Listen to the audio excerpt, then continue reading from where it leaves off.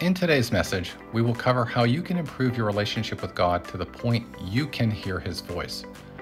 I feel extremely passionate about this topic because it's critical for us to hear God's voice in order for us to develop a relationship with Him. And one of the most common verses that describe God's voice comes from John chapter 10, verse 27 NIV. Jesus tells His disciples, "My sheep listen to my voice. I know them and they follow me." Imagine you pick up a phone and call a friend. You talked with your friend for 5 minutes, maybe 10 minutes, and you finish. You hang up, moving on with your day. You never heard your friend speak. If this would happen to you in real life, it would get weird fast. Next time, your friend may not answer the phone.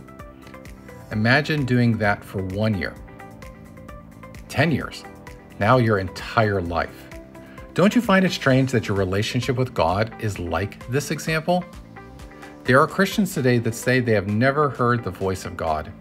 They may have heard the voice, but they didn't recognize it was God speaking to them. Just like in 1 Samuel chapter 3, verse 4 NIV, "Then the Lord called Samuel. Samuel answered, 'Here I am.' After a dialogue with Eli and hearing God's voice 3 times, Samuel returned to his bed. Later in verse 10, the Lord came and stood there, calling as at other times, 'Samuel, Samuel.' Then Samuel said, 'Speak, for your servant is listening.'" Why are your prayers and conversations with God one way? Why are you not hearing God speak? I can assure you, God is speaking. He's talking to us far more than we realize. Let's cover the 6 common ways God speaks to us. First, the audible voice of God. One example in the Bible was when God began speaking to Moses through the burning bush. "Moses, Moses." And Moses said, "Here I am." "Do not come any closer," God said. "Take off your sandals, for the place where you are standing is holy ground." Another example in the Bible occurred during Jesus' baptism, and the Father spoke from heaven, "This is my Son, whom I love. With him I am well pleased." This may be the simplest one to understand because it's exactly how we communicate today with everyone we know. Unfortunately, hearing the audible voice of God appears to be the rarest form of communication with the Lord. The second manner in which God speaks to us is through an inner voice. God can communicate this way in a myriad of ways. It could be through single words or short phrases. It could be with lengthy sentences, or it could even be a full-blown conversation. These inner voice conversations are powered by the Holy Spirit. In John chapter 16, verse 13 from the NIV, Jesus describes this to his disciples. "But when He, the Spirit of truth, comes, He will guide you into all the truth. He will not speak on His own. He will only speak what He hears, and He will tell you what is yet to come." Other times, God will show you visions or pictures in your mind. You could see a person walking a dog that needs to hear a reassuring word. It could be a storefront or even an image you haven't seen before. It could even be an elderly neighbor that needs help while taking out the trash. Now let me be clear. People can confuse his or her inner voice with the voice of God. You could use your conscience to reply to the questions you are asking. Pray for the gift of discernment to recognize God's voice from your own will be important here. Discernment is a freely given gift of the Holy Spirit and something you should be praying for every day. To strengthen your relationship with the Holy Spirit, focus on the words Paul writes in Galatians, chapter 5, verses 16 through 17 from the NIV. "So I say, walk by the Spirit, and you will not gratify the desires of the flesh. For the flesh desires what is contrary to the Spirit, and the Spirit what is contrary to the flesh. They are in conflict with each other, so that you are not to do whatever you want." When God speaks to you, He will never violate anything in the Bible. He will never tell you to lie or to steal. That goes against the very nature of God. Sometimes the voice is like what Elijah experienced, a gentle, still voice. So gentle that any noise, great or small, could drown out God's voice. There's a reason that Jesus instructed his disciples to pray to God in private. You might not hear him otherwise. The third way, and one of the most common ways that God speaks to his people, are through gentle nudges to your spirit. You feel something inside you pushing you to tell someone at the grocery store that Jesus loves them, or you walk past a neighbor working in the yard and you step in to lend a hand. It can be a combination of inner voice and physical tugging you feel in your heart. Fourth and very common way God speaks to his children is through his word. You could be reading a chapter in the Bible for the 5th time. Suddenly a few verses leap from the page and the Spirit opens your eyes to the deeper meaning. It may even feel like God is taking a highlighter to the text or bolding the letters to make them stand out, to explicitly show you what he's trying to say to you. It's important that we read our Bible on a consistent and daily basis. Our faith is directly strengthened by the reading the Word of God. In Romans chapter 10, verse 17, in the NIV, Paul writes, "Consequently, faith comes from hearing the message, and the message is heard through the word about Christ." The Bible is the Word of God. It is God-breathed. The Scriptures are blessed beyond measure. There isn't a problem known to mankind that can't be solved by reading the Scriptures. Even lifelong students of the Bible will have the Holy Spirit open their eyes to new and wonderful things each time they read it. The fifth way God will speak to his people are through other people that he puts in your lives. Recently, the famous writer of The Chosen, Dallas Jenkins, experienced this. In his testimony about Christ, Dallas received a late-night Facebook message at 4 a.m. from a person he had met through Facebook that stated, "Remember, your job is not to feed the 5,000. It's only to provide the loaves and the fish." This was after the lowest point in his career when the movie he had just directed crashed at the box office. It was a powerful example of God working through other people to get his point across. I'm sure you have a mentor or a sibling that you confide in from time to time. God can work through them for your benefit. The sixth way God speaks to his people occurs within life situations. You could be driving home from work, the same road you've driven for years. All of a sudden, without realizing it, you take a turn down a different road. Next thing you know, you look up and there was a major traffic jam you just avoided. Another example could be when you're about to make dinner. Even though you're maybe low on food, you start to visualize a recipe. You go into the pantry, grab some ingredients, then the fridge, then the pantry again. Before you know it, the meal's done, and you didn't even think about the recipe or what to make. This happens to me a lot. I just act and let the Spirit guide me along the way. God could be guiding your actions without you even realizing it. The seventh way, but not necessarily last way, is through trances while you're awake or through nightly dreams in your sleep. There are lots of biblical examples that have happened this way. One of the most well-known occurrences was when Jesus' earthly father, Joseph, saw the angel Gabriel in a dream to announce the birth of Jesus. King Nebuchadnezzar of Babylon saw a vision in his dream that he and his mystics could not interpret. It wasn't until the prophet Daniel was summoned and he told the king the meaning of the dreams. The Bible has many well-known stories about trances. One of them was Peter in the book of Acts. He was on the rooftop when God proclaimed that all food was good to eat. That also meant that all peoples would receive his Spirit, not just the Jewish nation. God revealed his glory to the Apostle John when Jesus told John about the apocalypse that's captured in the book of Revelation. Paul was taken up to the third heaven before his ministry got started. Many Old Testament prophets experienced God in amazing and different ways.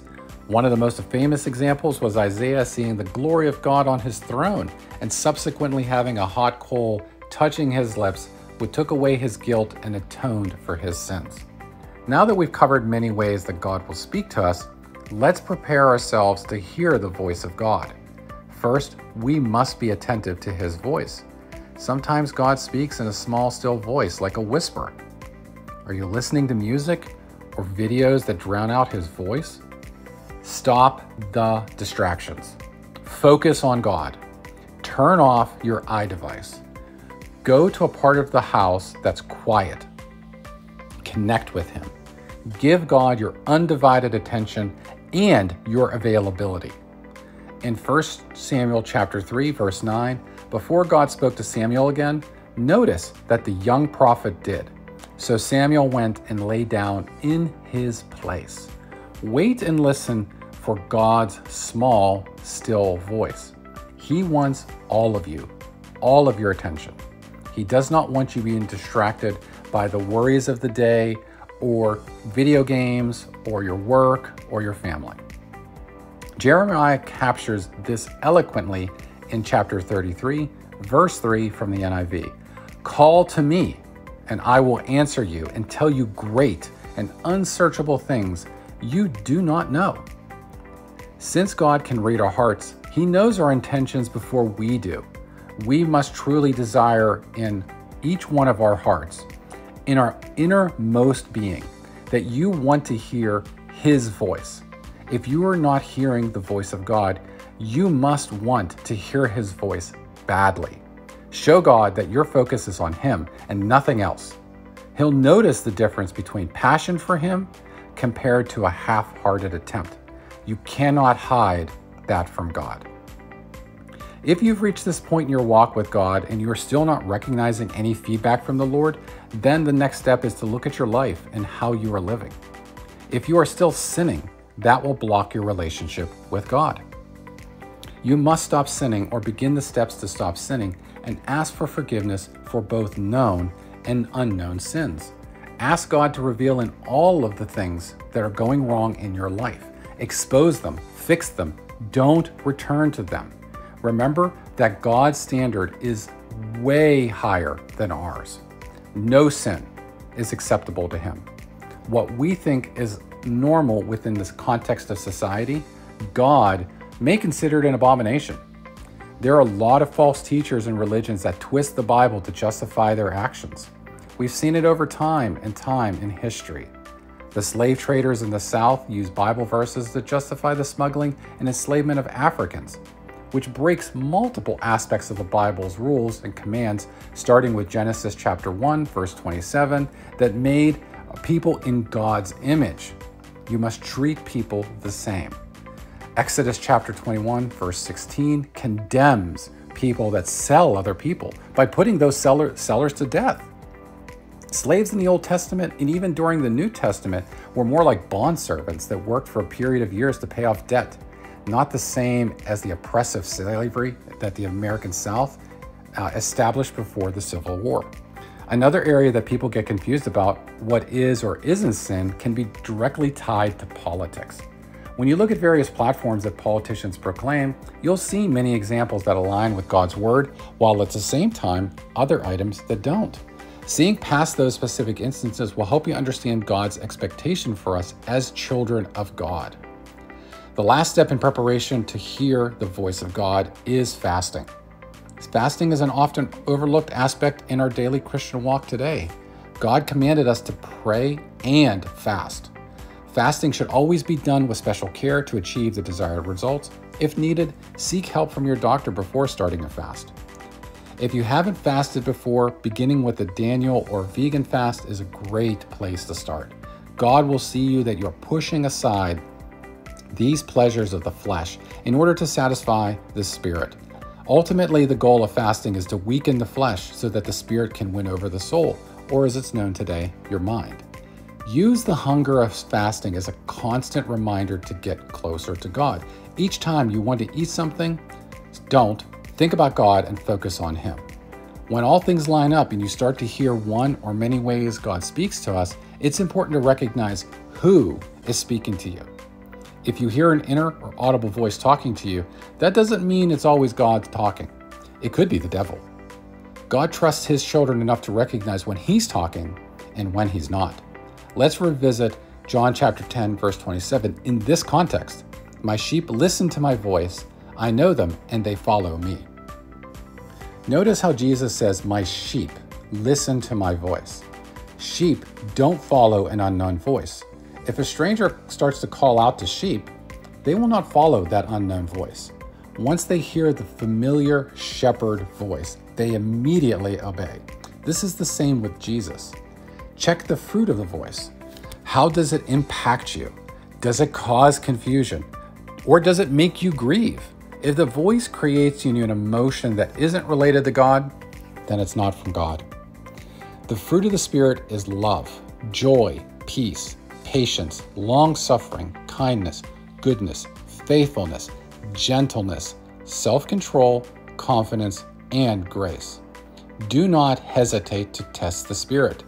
1 John chapter 4, verses 1 through 3 explains, "Dear friends, do not believe every spirit, but test the Spirit to see if they are from God, because many false prophets have gone out into the world. This is how you can recognize the Spirit of God. Every spirit that acknowledges that Jesus Christ has come in the flesh is from God. But every spirit that does not acknowledge Jesus Christ is not from God." Once you recognize the voice as God's, it's very important to be obedient. God may test you before he really starts answering your requests. If you won't listen to him on small things, he won't give you bigger things. You must listen and obey. I myself have struggled with this from time to time. I've heard God say things to me, tell that person in the grocery line that Jesus loves them.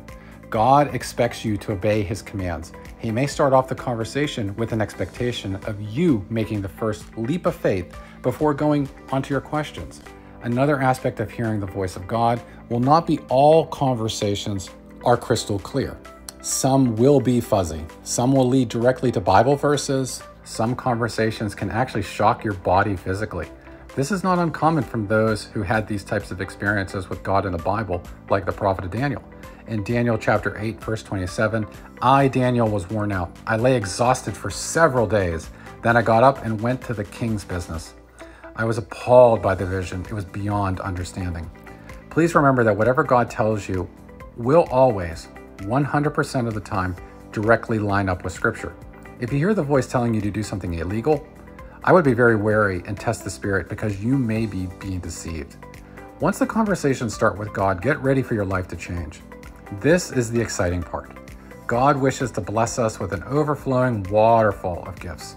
Expected degree of change in your life will depend on how close you are to already what God wanted for you in your life. If you've wandered far off the path God set for you, you should expect to see a lot of change in your life. You may be asked to give things up, your possessions, your hobbies, maybe friends, or even a job. God knows what's best for you. He created you to be special. He wants you to return to that place in the world that he carved out especially for you. Finally, God's words are never, ever wrong. This may take time to realize and follow through those words. God is perfect. His words are perfect too. His instructions will never lead you down the path of destruction. They are pure. They are holy. In Deuteronomy chapter 18, verses 21 and 22 from the NIV, further explains this using the context of prophecy, but it applies to other instructions God would give you. You may say to yourselves, how can we know when a message has not been spoken by the Lord? If what a prophet proclaims in the name of the Lord does not take place or come true, that message the Lord has not spoken, that prophet has spoken presumptuously, do not be alarmed. So once the two-way conversations between the Lord and you begin, your life will reach a place of wonder and amazement. God will begin to guide your life. You will hear God speak to you about calling a friend or family member in need. He will start to open the spiritual world to you. Suddenly, God will instruct you how to approach a meeting at work, how to deal with a difficult situation at home. God's voice will guide you every step of the way. You will hear him speaking to you at the gas station, on your daily walk in the neighborhood. You'll even hear him during your drive to and from work. Most people would consider these miracles. You will realize that this is a normal course of your Christian walk with God. I hope you realize after hearing that this is God been speaking to you this whole time. We must just be attentive and recognize his voice. And when he talks to us, you'll find out that when he talks to us, it's significantly more often than we think. Remember in Revelation chapter 3, verse 20, Jesus says, "Here I am. I stand at the door and knock. If anyone hears my voice and opens the door, I will come in and eat with that person and they with me." Let Jesus into your heart. The Holy Spirit will enter into your life and amazing things will happen. Your life will never be the same. Your family will never be the same. Everyone a part of your new life with God will be blessed by the power of God actively working in your life. May God bless.